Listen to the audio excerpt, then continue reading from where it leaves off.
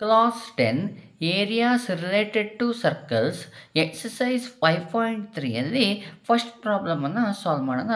Find the area of the shaded region in figure 5.19 if P Q is equal to 24 centimetre, P R is equal to 7 centimetre and O is the centre of the circle. Okay, ಈ ಕ್ವಶನಲ್ಲಿ ನಮಗೆ ಏನೇನು ಕೊಟ್ಟಿದ್ದಾರೆ ಅಂತ ನೋಡಿಕೊಂಡ್ರೆ ನೋಡಿ, P Q is 24 centimetre ಅಂತ ಹೇಳಿದ್ದಾರೆ.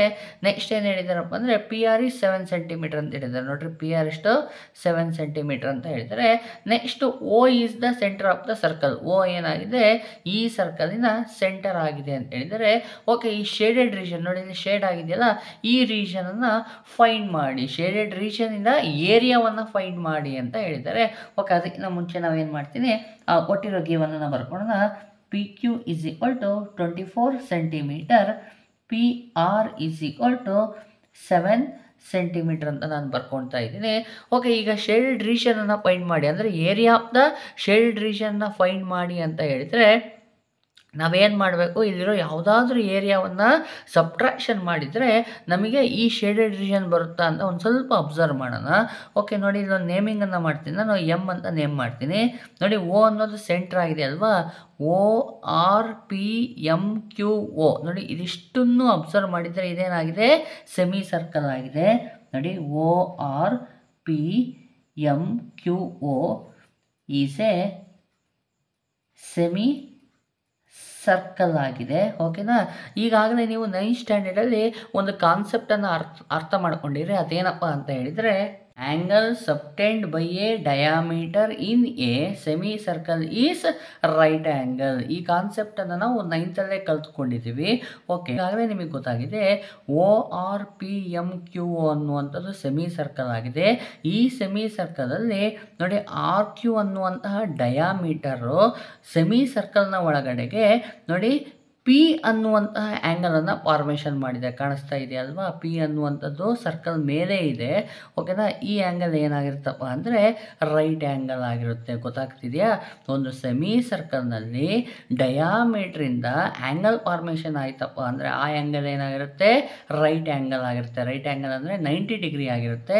Angle ಯಾವುದು ಅಂತ ಬರೆಯೋಣ. ನೋಡಿ, angle R P Q, angle R P Q ಏನಾಗಿರುತ್ತಪ್ಪ ಅಂದರೆ 90 ಡಿಗ್ರಿ ಆಗಿರುತ್ತೆ. ಓಕೆ, ನನಗಿಲ್ಲಿ ಈ ಸರ್ಕಲಿನ ರೇಡಿಯಸ್ ಬೇಕಾಗಿರೋದ್ರಿಂದ ನಾನೇನು ಮಾಡ್ತೀನಿ, in triangle P Q R ಅನ್ನು ತೊಗೊಳ್ತಾ ಇದ್ದೀನಿ. ಟ್ರಯಾಂಗಲ್ ಪಿ ಕ್ಯೂ ಆರ್ ಅನ್ನು ಕನ್ಸಿಡರ್ ಮಾಡ್ತಾ ಇದ್ದೀನಿ. ಇದರಲ್ಲಿ ಆರ್ ಪಿ ಕ್ಯೂ ಆ್ಯಂಗಲ್ ಏನಾಗಿರುತ್ತೆ, 90 ಡಿಗ್ರಿ ಆಗಿರೋದ್ರಿಂದ ಇದು ರೈಟ್ ಆ್ಯಂಗಲ್ ಟ್ರಯಾಂಗಲ್ ಆಗಿದೆ. ಹಾಗಾಗಿ ನಾನು ಪೈಥಾಗರಸ್ ಥಿಯರಮನ್ನು ಅಪ್ಲೈ ಮಾಡ್ತೀನಿ. ಪೈಥಾಗರಸ್ ಥಿಯರಮ್ ಏನು ಹೇಳುತ್ತಪ್ಪ ಅಂತ ಹೇಳಿದರೆ, ಸ್ಕ್ವೇರ್ ಆನ್ ದ ಹೈಪೋಟಿನಸ್ ಅಂತ ಹೇಳುತ್ತೆ. ಅಂದರೆ ಹೈಪೋಟಿನಸ್ ಯಾವುದಾಗಿರುತ್ತೆ, 90 ಡಿಗ್ರಿಗೆ ಆಪೋಸಿಟ್ ಆಗಿರೋ ಸೈಡೇ ಹೈಪೋಟಿನಸ್ ಆಗಿರುತ್ತೆ. 90 ಡಿಗ್ರಿ ಆ್ಯಂಗಲ್ ಪಿ ಆಗಿರೋದ್ರಿಂದ ಇದು ಆಪೋಸಿಟ್ ಆಗಿರೋದು ಯಾವುದು, ಆರ್ ಕ್ಯೂ ಹೈಪೋಟಿನಸ್ ಆಗಿರುತ್ತೆ. R Q square is equal to square of the sum of the other 2 sides ಅಂತ ಹೇಳ್ತಾನೆ. ಅದರ್ 2 ಸೈಡ್ಸ್ ಯಾವುದು, ಇದು ಯಾವುದು ಆರ್ ಪಿ ಸ್ಕ್ವೇರ್ ಪ್ಲಸ್ ಇನ್ನೊಂದು ಯಾವುದು ಪಿ ಕ್ಯೂ ಸ್ಕ್ವೇರ್ ಆಗಿರುತ್ತೆ. ಓಕೆ, ವ್ಯಾಲ್ಯೂಸ್ಗಳನ್ನು ಸಬ್ಸ್ಟಿಟ್ಯೂಷನ್ ಮಾಡಿಬಿಡೋಣ. ಆರ್ ಕ್ಯೂ ವ್ಯಾಲ್ಯೂ ಗೊತ್ತಿಲ್ಲ, ಹಾಗೆ ಬರೀತೀನಿ. ಆರ್ ಪಿ ಎಷ್ಟಿದೆ, 7 ಸ್ಕ್ವೇರ್ ಪ್ಲಸ್ ಪಿ ಕ್ಯೂ ಎಷ್ಟಿದೆ ನೋಡಿ, ಪಿ ಕ್ಯೂ ಇಲ್ಲೇ ಹೇಳಿದ್ದಾರೆ, ಗಿವನಲ್ಲೇ ಕೊಟ್ಟಿದ್ರೋದನ್ನ 24 ಸ್ಕ್ವೇರ್ ಅಂತ ಬರ್ಕೊಡ್ತೀನಿ. R Q square is equal to 7 square ಅಂದರೆ 7 7 49 ಆಯಿತು. ಪ್ಲಸ್ 24 ಸ್ಕ್ವೇರನ್ನು ಮಾಡಿದರೆ 24 ಇಂಟು 24 ಮಾಡಿದರೆ ಆನ್ಸರ್ ಎಷ್ಟು ಬರುತ್ತೆ ಗೊತ್ತಾ, 576 ಬರುತ್ತೆ. R Q square is equal to ಇವೆರಡನ್ನು ಆ್ಯಡ್ ಮಾಡಿದರೆ 625 ಆನ್ಸರ್ ಬರುತ್ತೆ. ಓಕೆ, ನೆಕ್ಸ್ಟ್ ನೋಡಿ, ಈ ಸ್ಕ್ವೇರ್ನ ಈ ಸೈಡಿಗೆ ಟ್ರಾನ್ಸ್ಫರ್ ಮಾಡಿಬಿಡ್ತೀನಿ. ಅವಾಗೇನಾಗುತ್ತೆ, R Q is equal to square ಈ ಸೈಡ್ ಬಂದ ತಕ್ಷಣ ಸ್ಕ್ವೇರ್ ರೂಟ್ ಆಗುತ್ತೆ. ಸ್ಕ್ವೇರ್ ರೂಟ್ ಆಫ್ 625 ಬರುತ್ತೆ. R Q is equal to square root of 625 ಅಂತ ಹೇಳಿದರೆ ಆನ್ಸರ್ ಎಷ್ಟು ಬರುತ್ತೆ ಗೊತ್ತಾ, 25 ಬರುತ್ತೆ.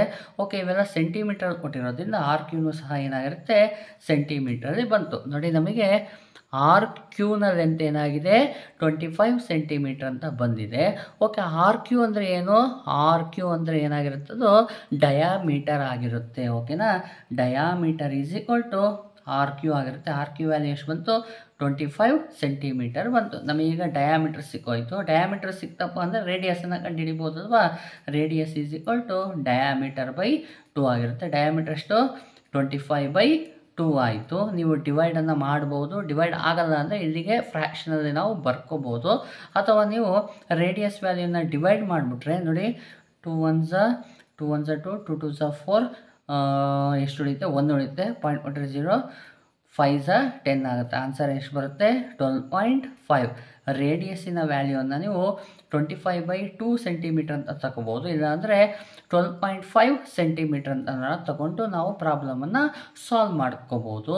ಈಗಾಗಲೇ ನಾನು ಹೇಳಿದೆ ನಿಮಗೆ, ಶೇಡೆಡ್ ರೀಜನ್ನ ಫೈಂಡ್ ಮಾಡಬೇಕಪ್ಪ ಅಂತ ಹೇಳಿದರೆ ಏನು ಮಾಡಬೇಕು? Area of semi circle minus area of ಟ್ರಯಾಂಗಲನ್ನು ಮಾಡಬೇಕು ಅಂತ ಹೇಳಿದ್ದೀನಿ. ಈಗ ಅದನ್ನು ಬರ್ಕೊಂಡು ನಾವು ಈಸಿಯಾಗಿ ಫೈಂಡ್ ಮಾಡ್ಬೋದು. ಓಕೆ, ಇಲ್ಲಿ ಇನ್ ಟ್ರಯಾಂಗಲ್ ಪಿ ಕ್ಯೂ ಆರಲ್ಲಿ angle R P Q 90 degree ಆಗೋಗಿದೆ. ಹಾಗಾದರೆ ಇಲ್ಲಿ ಬೇಸ್ ಮತ್ತು ಹೈಟನ್ನು ನಾವೀಗ ಬರ್ಕೊಳ್ಳೋಣ. ನೋಡಿ, ನಾನು ಇದನ್ನು ಬೇಸ್ ಅಂತ ಮಾಡ್ಕೊಳ್ತೀನಿ. ಬೇಸ್ ಎಷ್ಟಿದೆ? 7 ಸೆಂಟಿಮೀಟರ್. ಹಾಗಾದರೆ ಹೈಟ್ ಏನಾಗುತ್ತೆ? ಇದು ಹೈಟ್ ಆಗುತ್ತೆ. Height 24 centimetre. ಅಥವಾ ನೀವು ಇದನ್ನು ಬೇಸನ್ನು ಮಾಡಿಕೊಂಡ್ರೆ ಬೇಸ್ 24 ಆಗುತ್ತೆ, ಹೈಟ್ ಅವಾಗ ಏನಾಗುತ್ತೆ? 7 ಆಗುತ್ತೆ.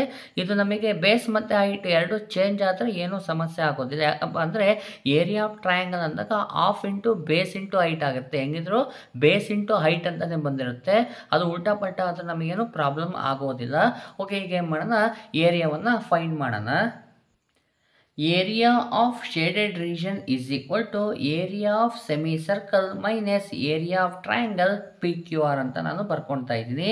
ಈಗಾಗಲೇ ನಾನು ಹೇಳಿದ್ದೀನಿ, area of semi ಸರ್ಕಲ್ನಲ್ಲಿ area of ಟ್ರಯಾಂಗಲನ್ನು ನೀವು ಸಬ್ಟ್ರಾಕ್ಷನ್ ಮಾಡಿಬಿಟ್ರೆ ಏರಿಯಾ ಆಫ್ ಶೇಡೆಡ್ ರೀಜನ್ ಬರುತ್ತೆ. ಓಕೆ, ಇದನ್ನು ನಾವು ಈಗ ಸಾಲ್ವ್ ಮಾಡ್ತಾ ಹೋಗ್ಬಿಡೋಣ. ಏರಿಯಾ ಆಫ್ ಸೆಮಿ ಸರ್ಕಲ್ನ ಫಾರ್ಮುಲಾ ಏನಾಗಿರುತ್ತಪ್ಪ ಅಂದರೆ ಪೈ ಆರ್ ಸ್ಕ್ವೇರ್ ಬೈ 2 ಆಗಿರುತ್ತೆ. ಮೈನಸ್ ಏರಿಯಾ ಆಫ್ ಟ್ರಯಾಂಗಲ್ಗೆ ನಾನು half into base into height ಅಂತ ಬರ್ಕೊಳ್ತಾ ಇದ್ದೀನಿ. ಯಾಕೆ ಈ ಫಾರ್ಮುಲಾ ಬಳಸ್ತಾ ಇದ್ದೀನಪ್ಪ ಅಂದರೆ ಇದೇನಾಗಿದೆ?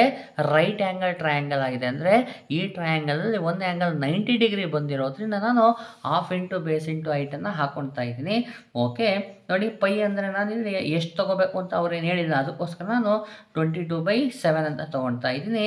ಇಂಟು ರೇಡಿಯಸ್ ನಾವೇ ಫೈಂಡ್ ಮಾಡ್ಕೊಂಡಿದ್ದೀವಿ, ಇಲ್ಲಿದೆಯಲ್ಲ ಇದನ್ನು ತೊಗೊಳ್ತಾ ಇದ್ದೀನಿ ನಾನು. 25/2 ಹೋಲ್ ಸ್ಕ್ವೇರ್ ತೊಗೊಳ್ತಾ ಇದ್ದೀನಿ. ಡಿವೈಡ್ ಬೈ 2 ಇದೆಯಲ್ಲ, 2 ಹಾಗೆ ಬರಿತೀನಿ. ಮೈನಸ್ ಹಾಫ್ ಇಂಟು ನೋಡಿ, ಬೇಸ್ ಮತ್ತು ಹೈಟ್ ಏನು ತೊಗೊಂಡಿವಿ ನಾವಿಲ್ಲಿ? ಬೇಸನ್ನು 7 ತೊಗೊಂಡಿನಿ, ಹೈಟು 24 ತೊಗೊಂಡಿನಿ ಅಲ್ವಾ? ಅದನ್ನು ಬರ್ಕೊಳ್ತೀನಿ. 7 ಇಂಟು 24 ಅಂತ ಬರ್ಕೊಳ್ತೀನಿ. ಓಕೆ, ಸಿಂಪ್ಲಿಫೈ ಮಾಡ್ತಾ ಹೋಗೋಣ. ಇಲ್ಲಿ ನಾನು ಏನು ಮಾಡ್ತೀನಪ್ಪ ಅಂದರೆ 22/7 ಅಂತ ಬರ್ಕೊಳ್ತೀನಿ. ಇಂಟು 25/2 ಹೋಲ್ ಸ್ಕ್ವೇರ್ ಇದೆಯಲ್ಲ, ಅದನ್ನು 2 ಟೈಮ್ ಬರಿತೀನಿ. 25/2 ಇಂಟು 25/2 ಬರ್ಕೊಳ್ತೀನಿ. ಈ ಡಿನಾಮಿನೇಟರಲ್ಲಿ 2 ಇದೆಯಲ್ವಾ, ಈ 2 ಅನ್ನು ನಾನು 2/1 ಅಂತ ಬರಿಬೋದು ಫ್ರ್ಯಾಕ್ಷನ್ ಆಗಿ. ಈ 2/1 ನಾವು ನ್ಯೂಮರೇಟ್ರಿಗೆ ಕಳಿಸ್ಬೋದು. ಕಳಿಸಿದ ತಕ್ಷಣ ಏನಾಗುತ್ತೆ? 2/1 ಇರೋದು ರೆಸಿಪ್ರೊಕಲ್ ಆಗುತ್ತೆ. ರೆಸಿಪ್ರೊಕಲ್ ಅಂದರೆ 2/1 ಇರೋದು ಉಲ್ಟಾ ಆಗುತ್ತೆ. ಉಲ್ಟಾ ಅಂದರೆ 1/2 ಆಗೋಗುತ್ತೆ. ಮೈನಸ್ ಇಲ್ಲಿ ಸಿಂಪ್ಲಿಫೈ ಮಾಡಿದ್ರೆ ಮಾಡ್ಕೊಳ್ಳಿ. 2 1s 2, 2 1s 2, 2 2s 4 ಅಂದರೆ 2 12s 24 ಆಯಿತು. ಉಳಿದಿದ್ದೇನು? 7 ಇಂಟು 12 ಬಂತು. ನೋಡಿ, ಇಲ್ಲಿ ಈ ಸ್ಟೆಪ್ಪನ್ನು ಇನ್ನೊಂದು ಸಲ ಹೇಳ್ತೀನಿ.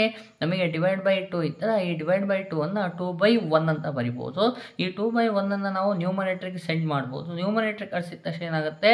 ಈ 2/1 ಇರೋದು ರೆಸಿಪ್ರೊಕಲ್ ಆಗುತ್ತೆ. ರೆಸಿಪ್ರೊಕಲ್ ಅಂದರೆ ನ್ಯೂಮರೇಟ್ರಲ್ಲಿರೋ ಡಿನಾಮಿನೇಟ್ರಲ್ಲಿರೋ ನ್ಯೂಮರೇಟ್ರಿಗೆ ಹೋಗುತ್ತೆ. 2/1 ಇರೋದು ಏನಾಯಿತು? ಮೇಲೆ ಹೋದ ತಕ್ಷಣ 1/2 ಆಗೋಯಿತು. ಓಕೆ, ಸಿಂಪ್ಲಿಫೈ ಮಾಡೋಕ್ಕಂದರೆ ಸಿಂಪ್ಲಿಫೈಯನ್ನು ಮಾಡ್ತಾ ಹೋಗೋಣ.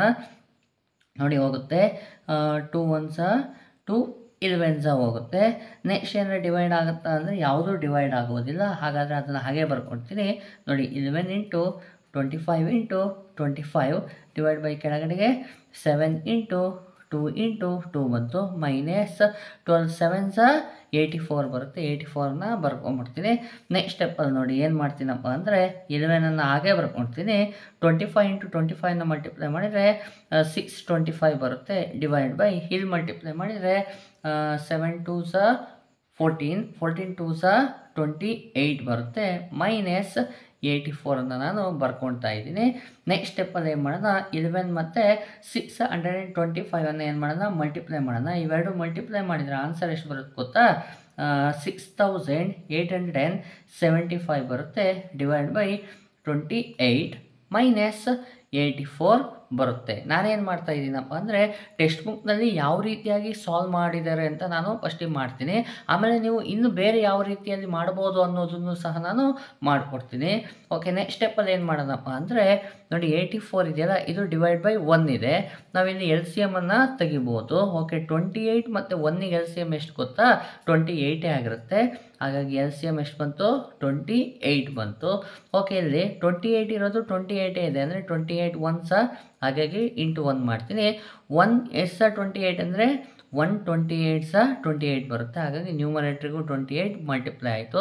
ನಿಮಗೆ ಯಾವ ರೀತಿಯಲ್ಲಿ ಎಲ್ ಸಿ ಎಮನ್ನು ತೊಗೊಂಡು ಸಾಲ್ವ್ ಮಾಡಬೇಕು ಅಂತ ಹೇಳ್ಕೊಂಡಿದ್ದಾರೆ ಆ ರೀತಿಯಾಗಿ ಸಾಲ್ವ್ ಮಾಡ್ಕೊಳ್ಳಿ. ನೋಡಿ 6875 1 ಸಹ ಎಷ್ಟು ಬರುತ್ತೆ?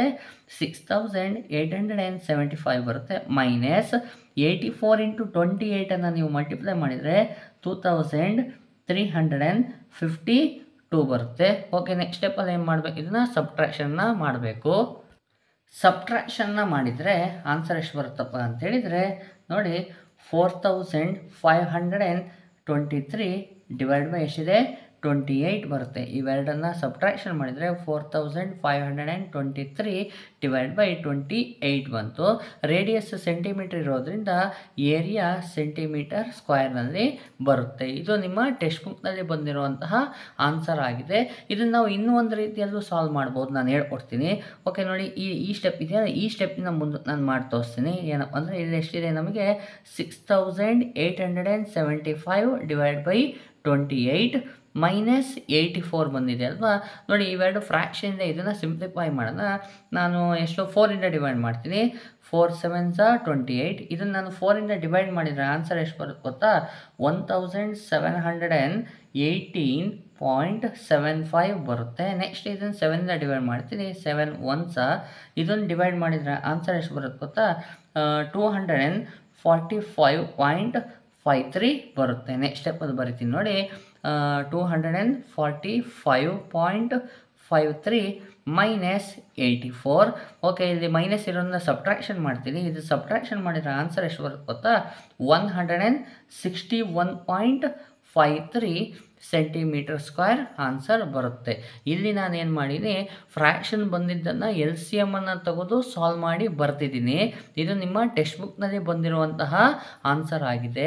ಇಲ್ಲ ಅಂತೇಳಿದರೆ ನೀವು ಈ ರೀತಿ ಎಲ್ ಸಿ ಎಮ್ ತೆಗೆದು ಮಾಡೋಣ ಅಂದರೆ ಬೇಕಾದ್ರೆ ಡೈರೆಕ್ಟಾಗಿ ಇವೆರಡು ಬಂದಿದ್ದ ಫ್ರ್ಯಾಕ್ಷನನ್ನು ಏನು ಮಾಡಿ ಡಿವೈಡ್ ಮಾಡಿ ಡೆಸಿಮಲ್ನಲ್ಲಿ ಬರುತ್ತೆ. ಬರಲಿ, ಏನು ತೊಂದರೆ ಇಲ್ಲ, ಬರ್ಕೊಂಡೆ. ಮೈನಸ್ 84 ಇದೆರಡನ್ನು ಸಬ್ಟ್ರಾಕ್ಷನ್ ಮಾಡಿದರೆ 161.53 ಸೆಂಟಿಮೀಟರ್ ಸ್ಕ್ವೇರ್ ಬಂತು. ಇವೆರಡೂ ಆನ್ಸರ್ಗಳು ಏನಾಗಿರುತ್ತೆ? ರೈಟ್ ಆಗಿರುತ್ತೆ. ನೀವು ಈ ರೀತಿಯಾಗಾರ ಮಾಡಿ, ಇಲ್ಲ ಈ ರೀತಿಯಾಗಾರ ಮಾಡಿ, ಎರಡನ್ನೂ ರೈಟ್ ಆನ್ಸರ್ ಅಂತ ನಾವು ಕನ್ಸಿಡರ್ ಮಾಡ್ತೀವಿ. ಈ ರೀತಿಯಾಗಿ ನೀವು ಫಸ್ಟ್ ಪ್ರಾಬ್ಲಮನ್ನು ಸಾಲ್ವ್ ಮಾಡ್ಕೊಳ್ಳಿ.